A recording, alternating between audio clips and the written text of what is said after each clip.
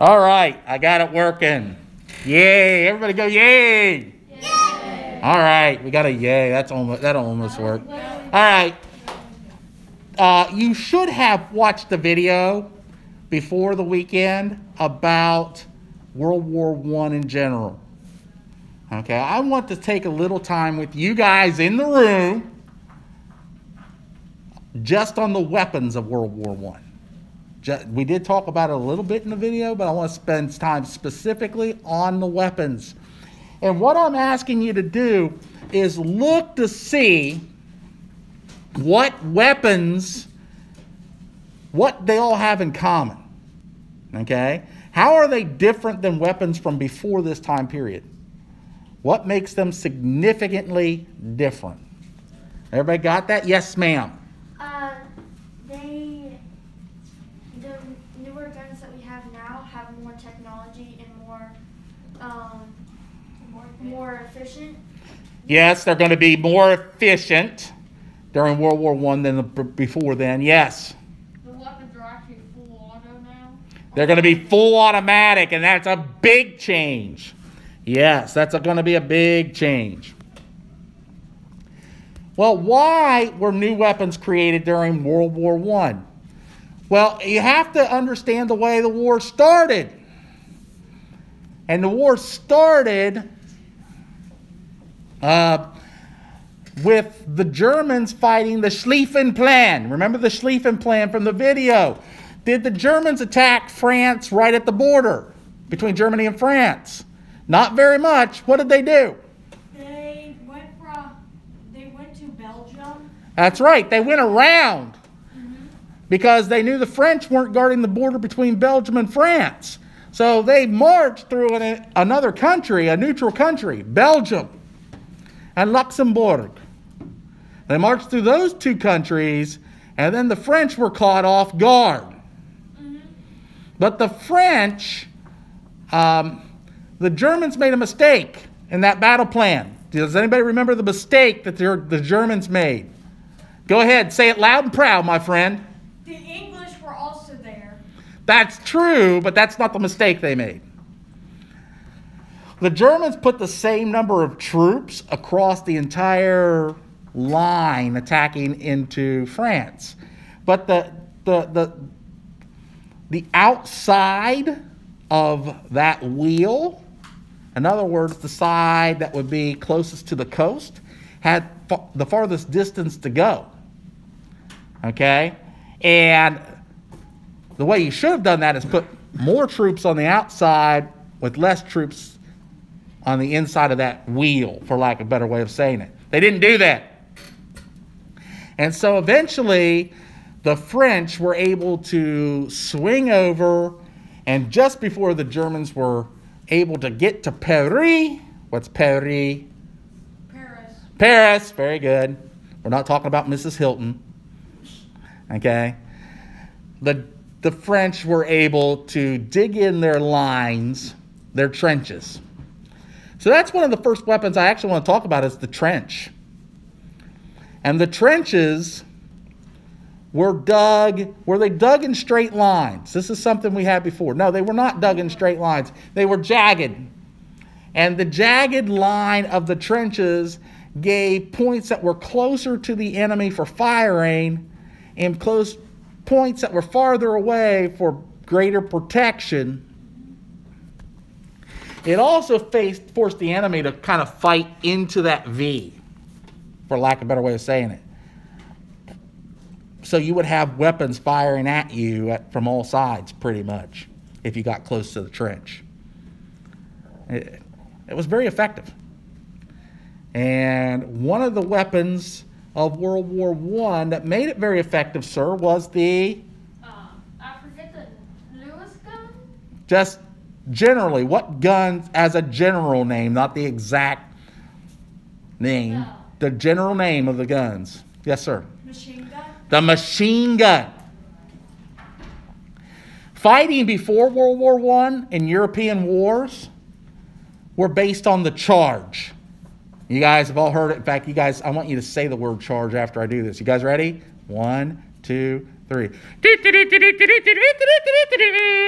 Charge! That's right. And in the 19th century, that's what warfare was based on. And they would have muskets or rifles, and on the end of their musket or rifle, you'd have a bayonet, right? And the goal was to be more disciplined than the other side and make the other side break their ranks. And then you'd have your men. Charge! We'll take it. Okay, they would charge at the other side with their bayonets and basically win the field. Okay? That was how war was won in the 19th century. And in the 18th century, especially in Europe. It was very effective in an open field with muskets. Notice I said muskets. Still doable with rifles. Notice I said rifles. Not very effective against machine guns. They get, and it's not just one person with a machine gun doing that. It's about like It's a whole trench full of guys going,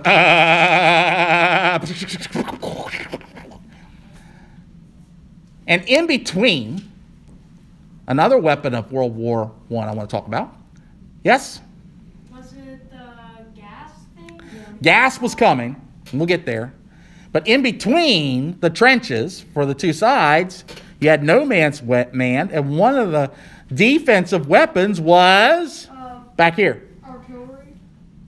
Okay, we're going to talk about that later too. You're not entirely wrong. Planes. No. Yeah, in between, like in between the trenches, literally laying between the trenches. Yes. Barbed wire. Barbed wire. Any of you try to go through barbed wire on a farm? It hurts, doesn't it? Scar. I actually made it through it without getting anything caught, except for my shirt. But it still hurts, right? Yes.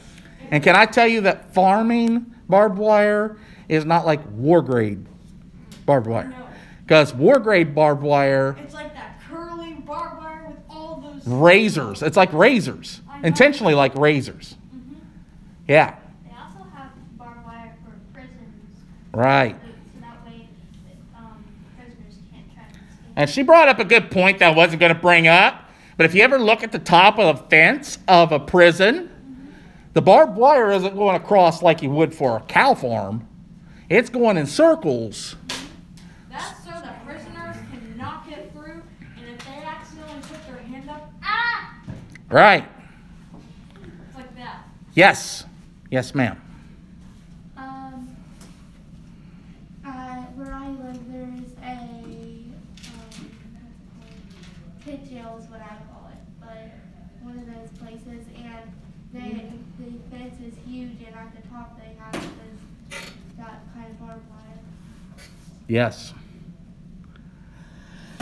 All right, so by the time you get to 1916 in the war, new weapons have to be produced to get through the trenches. The Germans had some weapons I want to bring out. One of them was the Kleine Flammenwerfer. Notice I do not speak German. And it's that big, large word you're seeing on the screen. You know the English version of that word. Flamethrower. It's a backpack full of flammable liquid and hose connecting to the flame. And it was used to fire into a trench. So you had to get close enough because you had to get within 20 yards. But if you could get within 20 yards of the trench, you could throw the flame into the trench. What's that going to make the men do in the trench? Oh, scurry away. They're going to scurry away, and then what can you do? Well, if you actually gain control of that trench. Right. Yes. Now, there were problems with flamethrowers of World War I. They weren't as efficient as the flamethrowers you're going to see like in the Vietnam War later on. They were cumbersome. They could only fire 20 yards. You could use it up easily with just one shot. But as you can see, it was good for what we mentioned, getting men out of a trench.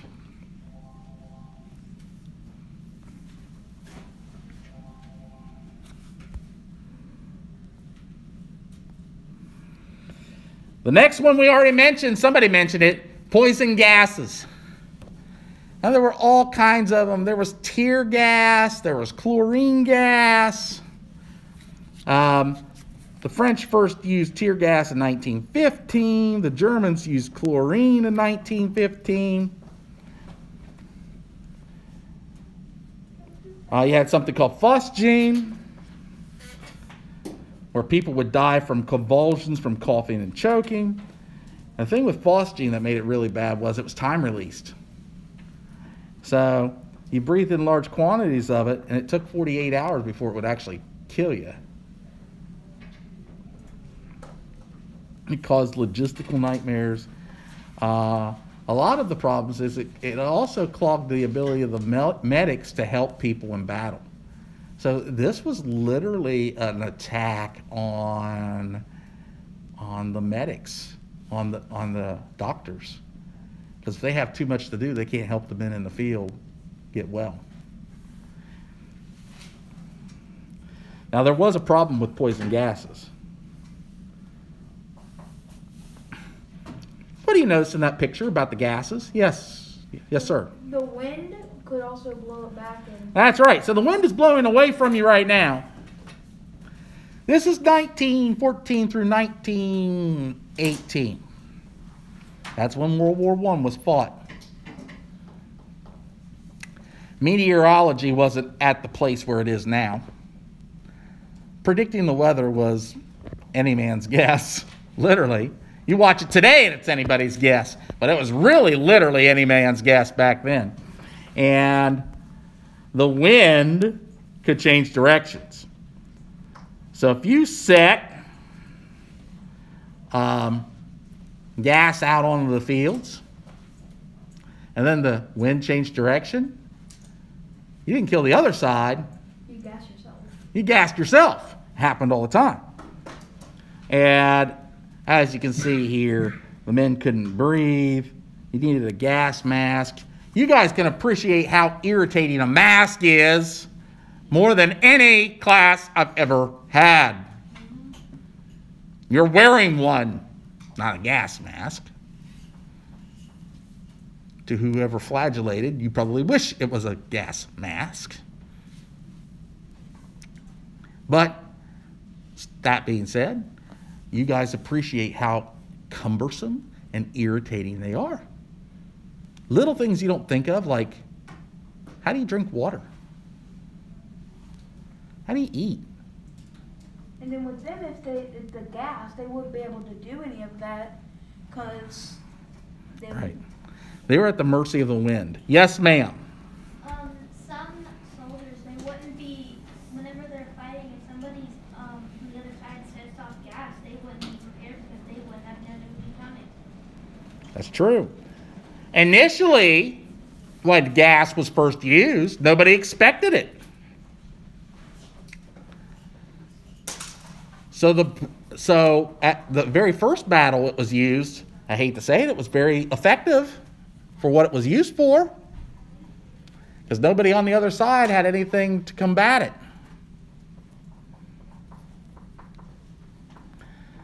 Initially, somebody used a thick cotton headband, much like the mask you guys are wearing, except a little thicker. But eventually the French and the British developed the first true gas mask, as we know about it, which is a respiratory device. And this is a gas mask. It kind of makes them look a bit freaky. It does. And it depersonalizes the war. Okay? You can see it depersonalizes people. It makes... They would also have to gas mask their dogs. Dogs were important in the war effort. They could smell out, for example, landmines and Even all, the gas itself. and the gas itself. So they were... They would just kind of bark. They would be trained to bark, and then that was the warning that the gas was coming and that you put your mask on very quick. Yes. Yes, ma'am. There's actually it's actually a true story, but there was a pit bull, I believe,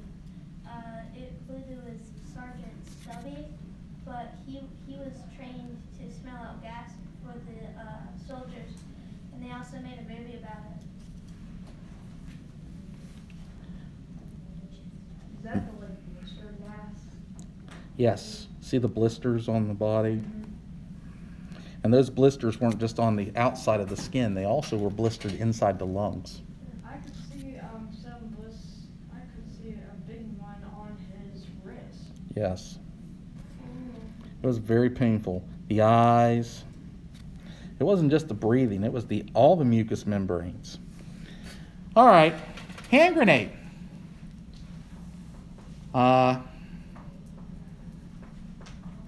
Believe it or not, the first ones were homemade.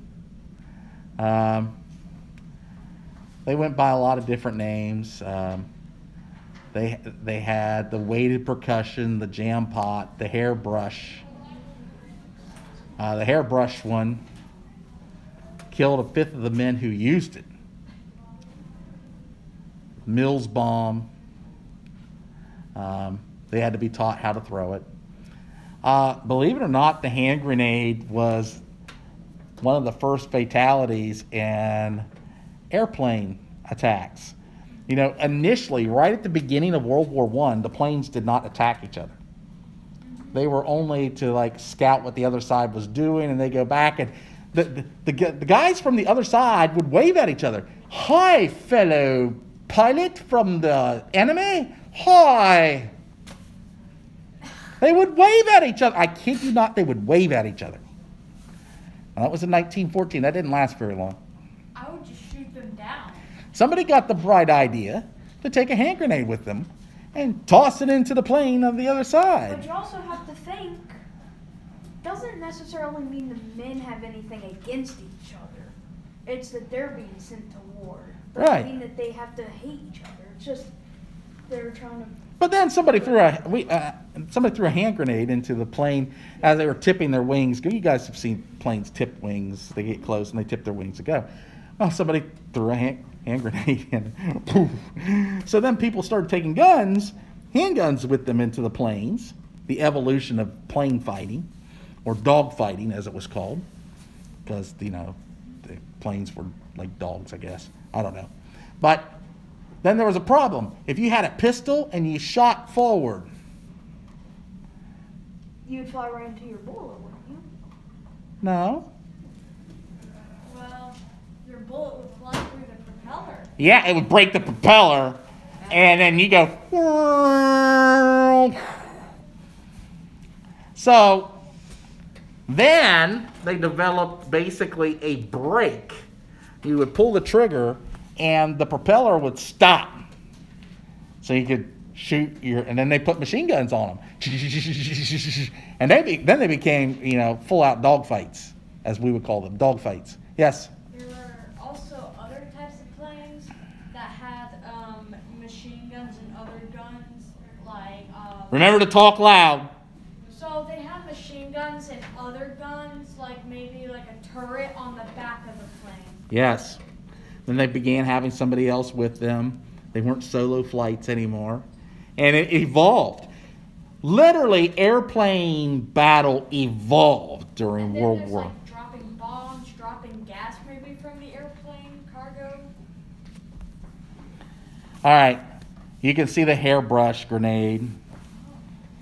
Yep. 1 in 5 died. Hand grenade.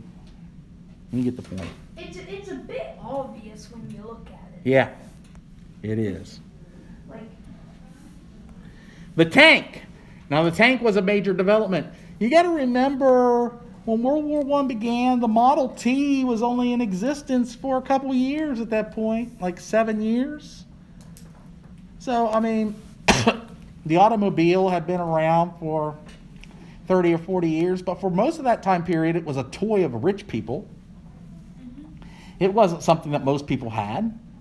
Do you know on the Eastern Front, at the beginning of the war, the Russian and Austro-Hungarian armies had a battle, and the main charge was done with horses.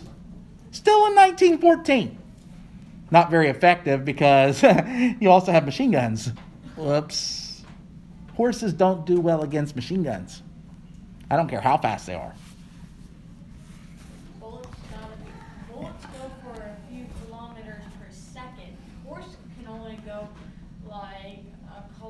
surrender in a few minutes.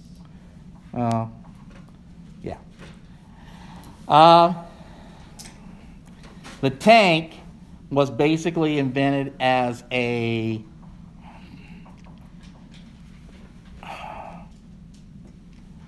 trench buster. It was meant to go over no man's land, which had Barbed wire. barbed wire. And there were all kinds of tanks that were developed. The Mark I, here's the Mark I. You can see that the early tanks don't look like what you would think of as a tank. You can see certain things like the, One's out on the side and yeah, but it's not what you normally think of as a tank, because most of the time what we think of as a tank is a World War II tank. Okay, this is World War I. You had exploding artillery shells. They were filled with powder that on impact they would explode, basically spreading shrapnel all over the place. You could really say this is like a mega hand grenade, except it's not a grenade. So you can just throw it and then whatever. No, not throw it.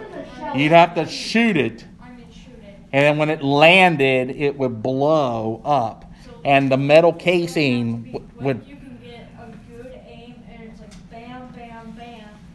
The shells come into the enemy, and they're blown out of the trenches. And when it was very, very deadly. Successful. Yeah. All right. Submachine guns or machine guns. There were all kinds of them. You had the German MP-18. You had trench mortars, which were narrow vertical cylindrical tubes, which an explosive was placed in and shot out of. Okay, this was basically like it was meant for tight spaces in the trenches, but it was something that had some boom to it. It wasn't a bullet. Like an angle, kind of. Yeah. And then you put the shell in, and then fire it, and it would come up here, and then it would swoop down and land in on the enemy. Yes, ma'am. This isn't really related to this part, but with trenches, they would always have this little room for sleeping. But Uh-huh. they would also have tripwire and I believe it would be a grenade set. So that way, in case an enemy came in, they would trip over they would hit the tripwire and like if they weren't filled in the trench, if nobody was there, and they were trying to loot something from there, the tripwire, they would activate the tripwire if they hit it, and then the trench would explode. Yep. And sometimes you had men on their own side trip it. Yeah. Yeah. We already talked a lot about the air war and the dogfights and how they evolved. The Roland Garros was the first one to be equipped with a machine gun. And as World War I would advance, so would the planes. So the propellers at the very beginning of World War I, you still had wooden propellers at the beginning of World War I. By the end of World War I, you have metal propellers. At the beginning of World War I, they were single-flight aircraft. I mean, look at the one on the top center there. The one at the top center, I mean, that's not going to withstand anything. looks like it's just like a chair in the middle of the. It basically is. It basically is. Now look at the ones at the bottom. They tend to be, as you go towards the bottom, more recent, towards the end of the war. Not exactly that way, but you get the gist. They kind of look a little bit like a helicopter, that one, you know. I mean, look at the one on the bottom. Is that blue or purple, by the way? I'm colorblind. That's blue. Blue? Okay. You'll notice it has a bomb on it. You see it? Mm-hmm. Yeah, it has a bomb on it. You could drop a bomb from it. Yeah. And so you could, you know, air flight was relatively new. you had very few quote-unquote trained pilots. So if you were a trained pilot going into World War I, in a way you had it made at first because you weren't going to be in the trenches.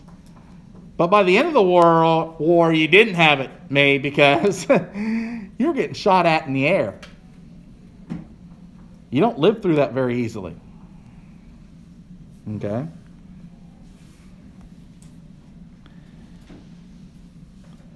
Here you can see them flying in formation. Why would they fly in formation? Just like they did.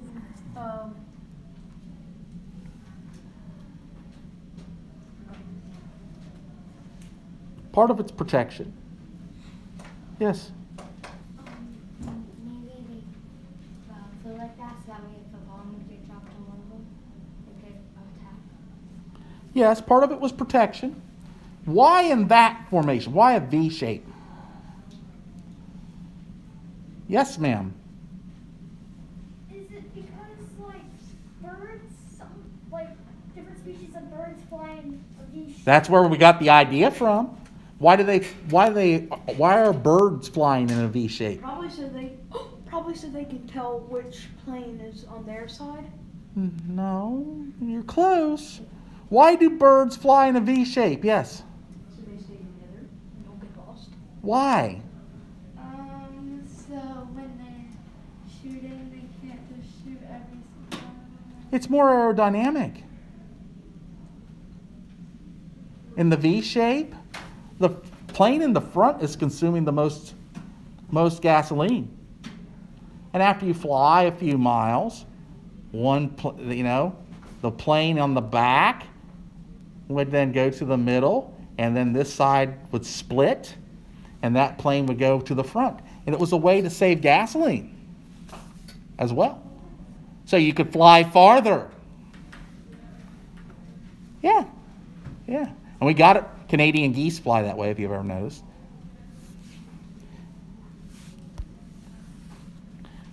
Yes. And another thing with airplanes, they're a bigger target. True. So they're more easier to find than an actual person. Yep. All right, air war. Planes were not the only weapon in the sky. Believe it or not, you had hot air balloons, especially at the beginning of World War I. They would be flown behind your front lines. But just think, if you could get up 1,000 yards in the air, or 3,000 feet, with a hot air balloon, you could see a long way, right? And you could convey that information to the men on the ground. Yeah. You also had something called the Zeppelin. We would call a Zeppelin a blimp. The German Zeppelin.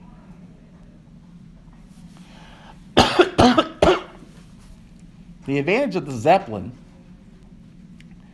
is you didn't have to use a lot of fuel to keep it in the air.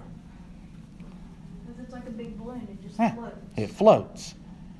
And so you could bomb off a Zeppelin. What's the disadvantage of a Zeppelin? Yes, sir. It's filled with helium, which makes it highly flammable. Yeah, it's very flammable. Like it'll burn up very quickly. Yes, Zeppelins and blimps are also kind of slow. they are slow. And if it gets shot, it'll start losing the helium too. That's right. And then it'll just start to go down. That's right. Yes, ma'am. They're very big. And they're very easy to see. Yeah, so you could shoot that thing down, no problem. before Well, it gets to you. it's high up in the air. Kind of bullets. Zeppelin, at the beginning of the war, the Zeppelin was the thing that could fly the highest. An airplane couldn't get that high at the beginning of the war. So keep that in mind. The technology will change as the war goes along. At the beginning of the war, the highest flying thing was a Zeppelin. Yep. All right.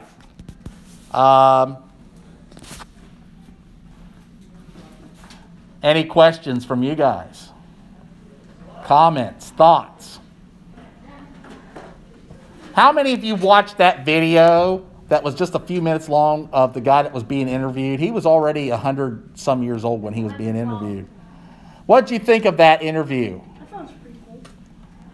What stood out to you? So he was kind of telling the story of his and how he just didn't want to kill their soldiers in the end. He described what life was like, and it was horrific. War is not, we tend to clean it up. War is not a clean thing. It's a very dirty, scary I would be scared. thing. Be running. Okay? And that's why we should honor the men who did fight to defend us, because they went through a lot. Give me just a second. I'm going to turn off the video part of this.